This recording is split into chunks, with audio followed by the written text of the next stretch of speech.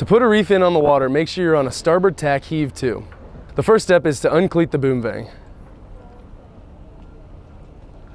Next, put 1 or 2 wraps of the main halyard around the winch on the port side. Now open up the clutch that the main halyard is going through. Lower the sail just enough that the reef grommet can be attached to the reef hook.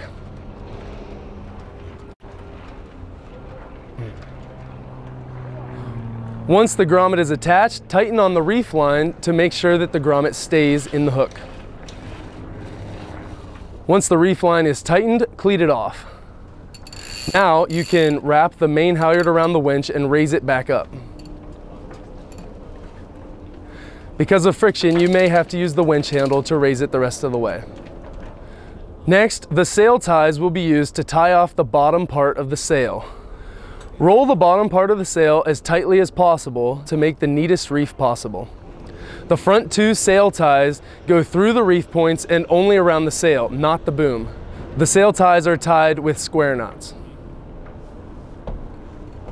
The backmost sail tie goes through the reef grommet, which acts as the new clew of the sail. This sail tie goes around the entire boom.